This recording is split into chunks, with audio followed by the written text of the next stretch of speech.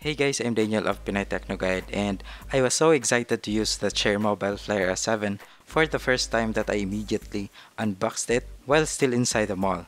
I got two freebies with the phone, a ring holder, and USB cord. The sales lady told me that there's also a free Bluetooth speaker that I can claim at a later date.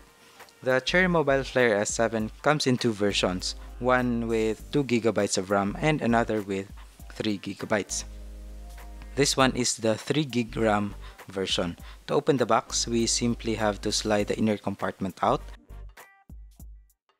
and we're immediately greeted by the smartphone itself.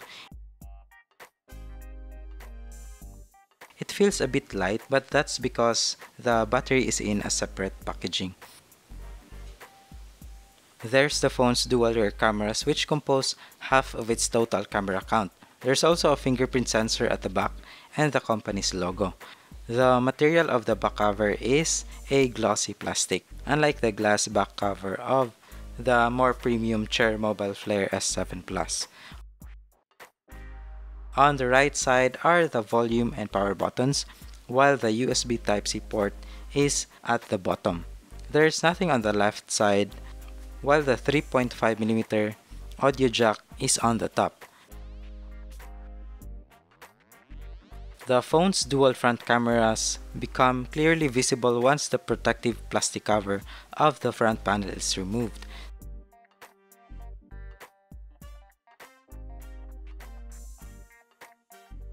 Notice that there's also a front LED flash.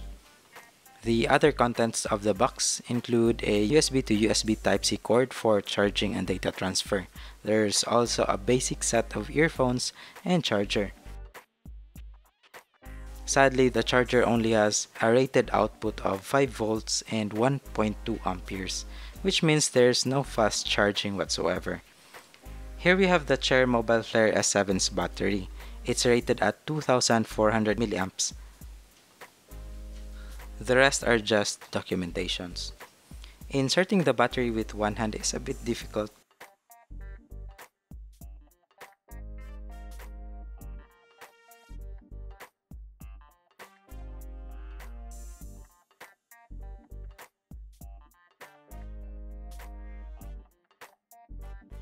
But once it's done, the phone turns on without any problem. The software looks clean, and this isn't running on Cherry OS but a near stock version of Android Oreo. There's a couple of pre-installed third-party apps though. Around 70% of the phone's internal storage is free upon unboxing.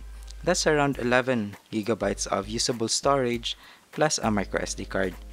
I'll be testing the Cherry Mobile Flare S7 in the coming days, so expect a gaming tests video and a full review soon. Let me know if you have questions about the device, and I'll try answering them before you can make up your mind whether to buy this or not.